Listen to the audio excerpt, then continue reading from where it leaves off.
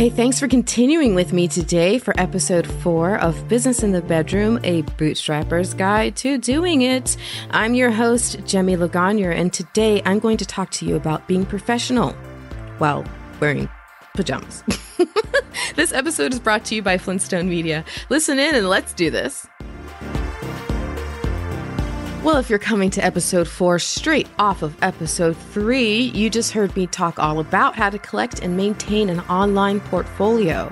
But most importantly, how that portfolio will be influential on your reputation as a professional and have people willing or not willing to turn their hard-earned money over to you for goods and services. Well, the other half of that is how you represent yourself aside from samples of your work. Even if you are building a business outside of your bedroom, even if you're wearing pajamas at every turn, you still need to be professional in every way. So says the girl with the show titled Business in the Bedroom. Whatever. Let's chat about what that means. Not business in the bedroom, about being professional in every way. Some of this is going to sound so obvious, but humans are really funny animals. Sometimes you just need to hear it. And you truly do only have one chance to make a first impression. So keep that in mind as you're listening to all of this. Let's start off talking first about emails. So it's super simple with emails. Be prompt. Be responsive. This was very difficult for me in the early days of Flintstone Media for 2 reasons. One, because I was just so busy, so swamped and busy that sometimes I just physically couldn't get to emails. So I understand that. So there's a little bit of an asterisk with this, but be prompt and be responsive. Once I was able to get a handle on being more prompt and being more responsive, that's when my business really started to take off even more. So if you can adapt that earlier than I did, be prompt and be responsive. And the other reason that it took me sometimes a long time to do that is something I spoke about on an earlier episode, that whole imposter syndrome thing. You know, I would talk myself out of answering because I didn't think I had a good answer, or I'd be too scared to even look at the email and say, okay, what is their problem? Because once I read it, their problem becomes my problem. And I didn't have the confidence to handle it. It's that whole imposter syndrome. It's total crap. You have the skills, you have the talent, so have the confidence right along with it and be prompt and responsive to emails. And then when you do respond, make sure that you use good grammar. Guys, please, please, please proofread before you hit send. This can be because of grammar, issues. It could also be because of spelling. It could be because you need to make sure that you are actually sending it to the correct person. If you are lucky enough to have multiple clients with the same name, you want to make sure that you're sending the right people the right stuff. I just closed on my 3rd client named Joy. I now am working with 3 different hosts named Joy. One on HRN, one on the Wedding Biz Network, and one who's an independent client. So I need to make sure that I always send the proper emails to the right person. So proofreading involves grammar. It involves making sure you're sending it to the right person. And then also make sure you have a really strong signature block. So in your signature block, in your email service, there should be an opportunity for you to craft and specify your signature block. So not only should it have your name, but it should also have the contact information, right? You should have your phone number in there. Your website should be linked in there. Put your logo all nice in your signature block. If you have a closing line that you're kind of famous for, that you say a lot, or, something catchy, maybe put that in there. Like I know one of my clients, the HRN crew, they tend to close their emails on their signature block. One of them has a line that says, now go ride your horse. Okay. So, but it's fun and it's cute and it's memorable. So make sure you put together a good, strong signature block. And that's just the thing that closes out your email. If you're not sure what I'm talking about, okay? Make sure you put that together and you standardize it. And then the last thing I'll say about emails, use reply all with care. Okay. Reply all can be a super dangerous button. So make sure you use it with care.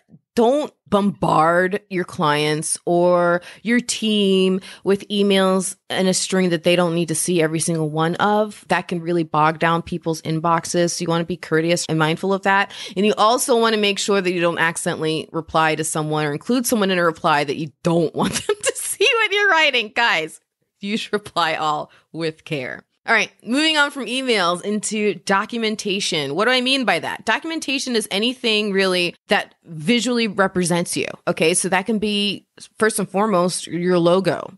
You want it to be nice and professional looking. That could be something that you learn to design yourself, which we'll talk about in another episode called Jacking and Jilling. We're going to talk all about that in our launch, guys. This is one of the things you need to learn, or you can learn possibly, is some graphic design. But you need to make sure that your logo looks really good and professional. So whether you do it yourself or you hire someone to do it, which are great ways to hire people for that kind of stuff, you need to make sure you have a good professional looking logo. It's the first thing a lot of people see. And then you also want to make sure that your website looks really good. We're going to talk all about that, but make sure that your website looks really good. If you have a website that still looks like it was built in 1995, you need to refresh your website. It is time to update it, okay? If you have a website that still has a visitor counter at the bottom of it, I see you. It's time to update your website. Nobody does that anymore, okay? And you want to make sure that you are seen as current and with it and with the times. So make sure you have a nice professional looking website. Also, your promotional materials are included in this, okay? So your business cards, not only should they have your logo nicely on them, but they themselves need to be designed with care. They shouldn't be super flimsy paper. Like, it might cost you an extra couple bucks when you order 200 of them to make nice card stock, but it's worth it, okay? Good, nice business cards. When we are in the business of talking to people face to face again and passing something hand to hand again, you want a nice business card that represents yourself. Also, depending on what you do, you may need to put either a media kit together or some sort of professional one sheet. Okay, so a media kit, as an example, from what I do in my business, is what shows off the shows and shows off who I am. But you can have a promotional one sheet for really anything you do. It can be used to promote yourself. Let's say you want to be a public speaker. It can be used to promote and pitch yourself or your idea or your invention or whatever to investors. So it's this sheet that essentially breaks down who you are, what you're about, what your services are about, and anything that represents you and your services in that way, anything that you're sending off to people and putting together needs to look professional. Okay, you really need to make sure you put that extra effort and make sure it looks nice and clean and well thought out, because that is going to be how people understand you're going to treat the work you do for them. If you don't take care and proofread your emails, if you don't take care and make sure that your business card and product looks really good, they're going to know that you're not going to take that care for their end product as well. And that also applies when you're putting proposals together for clients. So your proposals need to look really, really professional too. So the language that's included in them, if there are graphics included in them, how they're laid out, make sure your proposals look really clean, polished, and include all the essential information, price points, all the details that whatever line of business you're in, that it applies. So make sure your proposals for your clients are also very professional. So already all of this can start to sound like a lot of work, right? It takes effort just to look good. It's true. But one way to cut down on that effort is to use templates. Trust me, your future self, well, thank you. I use templates for everything. Emails, proposals, pitch decks, like literally everything I have templates for. As an example, when I'm training new podcasters, they can basically either decide to record independently or record with us, where we have a recording producer actually link up with them as an extra service. But for those who do want to record independently, I send them a list of recording tips after we've done training that they can then keep in a convenient place, right? And they love receiving this. So it's just this extra above and beyond give that I offer them. But how silly would it be for me to rewrite that list every single time? It wouldn't make any sense for me to do that. No, absolutely not. I have a document in my Google Drive, which I have all of that laid out. So it's literally all in there ready for me to simply copy and paste it into an email. And so they get that within minutes after we've hung up the phone. It's super simple. So templates work. Also, as part of my sales process, I'll send a formal proposal to a potential client after our initial call. which has all the details and the price points that we covered. I don't create that formal proposal fresh and new every single time. Absolutely not. I have a template saved in Google Drive, and basically I just have to replace their name or their business logo or whatever on it. If there are any particular details that need to be adjusted a little bit here and there, but the essentials of what I do, the core of my proposal is the same. And so I have a template for it. So you should too. Whatever it is that you do, any corners that you can see that you can cut and make things easier for your future self by using templates, trust me, it's worth it. And they need to look really, really good. So you can create templates for pretty much anything in Word, or in Google, it's what's called Docs, or PowerPoint. In Google, it's called Slides. There's a program called Canva that can be really good for creating graphic stuff. So if you need to create flyers or anything, whatever, Canva, PowerPoint, Word, Slides, all these things are really great programs, or any other kind of program with good text and graphic functionality. You can use that. And so use and learn to use one of those kinds of programs to start making yourself some good, solid templates. And use your branded colors on everything. So that means, first of all, that you have to decide on a color palette for your brand. Okay. So as you're putting together a logo, as you're thinking about your website, as you're thinking about the templates and what you want to put together for your proposals and blah, blah, blah, you should have a palette of colors that you pull from. And all of your materials that you send out to people need to have those essential branded colors that represent you. If you look at anything created internally for the FSM brand, for the Flintstone Media brand, there is a set color palette that I use of a few basic colors. Mine are a couple of specific hues in the teal range and a certain orange color, and then a basic blue, and then some highlight and background colors like certain neutrals and grays that I'll consistently use. And then I apply those colors to everything to serve up that consistency with my brand. So from the Flintstone Media logo, all the Florida Podcast Network assets, all the way through to the logo for this show, I use the same color palette. And it just lends itself to cohesiveness and adds a sense that you understand your own image and branding. And that lends itself to a sense of a higher level of professionalism. It's true. And what would the age of social distancing be without talking about Zoom calls? So many more of you out there now know the pain and indignity of a Zoom call fail. Okay. If you haven't experienced it yet, watch out for the sound of springs when you're adjusting yourself on your bed because you're on a Zoom call or whatever. Like, there's so many things that can go wrong, but here's how to keep some of those things from going wrong. Be on time. Okay. Just like you would for any in-person meeting, be on time. Have good lighting, dress well, and do your hair. You want to actually look good. You want to act like you're walking into a client's office. So however that looks, that doesn't mean you need to be wearing a pantsuit. I'm not a pantsuit girl. I have nothing against pantsuit girls. I'm just not a pantsuit girl. All right. I'm a jeans and t-shirt girl, but I still have like a nicer looking t-shirt or a, decent blouse and a nice looking pair of jeans, no phrase, whatever, just in case I stand up and you happen to see, I don't want you seeing my pajama pants. Okay. There can be a time for pajamas. Zoom calls is not one of them. All right. And you want to do your hair. You got to make yourself presentable. Okay. And then also something that I think more people are becoming aware of as painful instances have occurred and become public fodder for the viral interwebs. Mind your backgrounds, guys. In fact, having a particular dedicated space can make a real difference in helping to maintain easy control over your environment, your background sound, your interruptions, and also, yes, anything that can be in the background that you don't necessarily think of that you really don't want other people to see or to be distracting, right? You want people paying attention to you when you're on your Zoom call, not to whatever random piece of art that your aunt Jilly sent you on her random trip to somewhere. Okay. That's very distracting and inappropriate. You don't want that.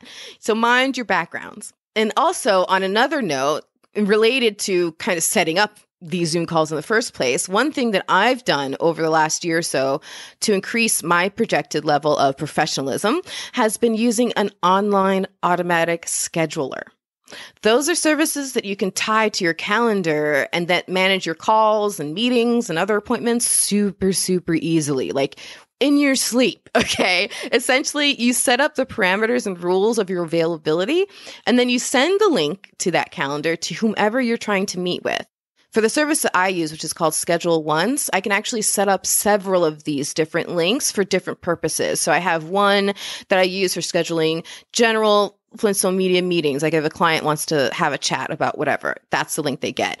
My free consultations have a different link, different parameters. My recording sessions, different link, different parameters, different availability, all of that, right? So you can manage and set up all of that. And then you send those links, whichever link's appropriate, to that person. And when they click into it, they can see your availability and they can automatically set up to meet with you. You do nothing. These are so great. And I can't stress enough what a difference it has made for me in my business. Not only does it make it so much easier, as there's no annoying back and forth trying to match schedules. Oh, when are you available on this day? No, that's not going to work. My schedule is this and this morning, blah, blah, blah. No, none of that. But also, above and beyond avoiding that annoyance, the potential client or customer or whoever, they get a real impression that you not only have your shit together, but that you're in demand enough that you need to manage your time, and that you're respectful of your time. You're going to be respectful of their time as a client, that you're managing your time for them if they come on as a client, all of that. All of that are those subconscious impressions that you really, really want to make, and you want to make well. So building a business from your bedroom is great. Okay. It was a goal of mine to get out of a cubicle and to get to work from my bed in my pajamas every day if I wanted to, damn it. And I'm there now. But trust me, I've made both really smart choices and really bad mistakes along the way. So absorb all of these tips and learn from my lessons. Please, please, please. It is not only completely possible to still be a highly professional person when working from home, but it's really necessary. Again, you're asking people to part with their hard-earned money and to give it to you. So you have to give them the confidence that you're going to deliver professional services. Next Monday, I'll be dropping episodes 5 and 6, and they will dive into the tough reality of the time commitment you are signing up for when you decided to build a business on your own. You may have to learn to do a whole bunch of stuff you never imagined you would ever learn to do, and you will definitely have to make tough choices on the use of your time. So be sure to join in next week for all of that fun. Thanks again for tuning in. I'm assuming you're listening to this because you're either running a business in your bedroom or you're thinking about it. Well, I want to hear from you. Email me about your business and send me your questions. I'm at Jemmy at flintstonemedia.com. That's Jemmy, spelled Jaime at flintstonemedia.com. Then join the conversation by looking up Dreamers Become Doers on Facebook. I'm also on Facebook and Instagram and Twitter as Flintstone Media, so you can find me there and follow me and have fun with me on any of those platforms. And for show notes and details on today's episode specifically, head to bizinthebedroom.com. And remember to hit it hard, keep the lights on.